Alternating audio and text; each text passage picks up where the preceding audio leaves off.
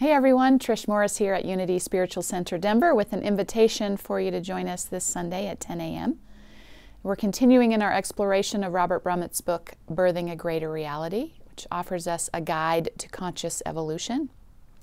No small topic, to be sure. And this Sunday we're really looking at the conflict between sort of our egoic persona that develops and our essential nature, and how to reclaim the fullness of that essential nature.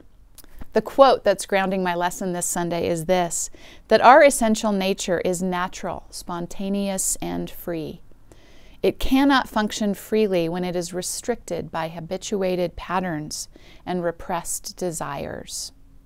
As our sense of self became identified with the habituated personality patterns, we experienced a separation from our essential nature.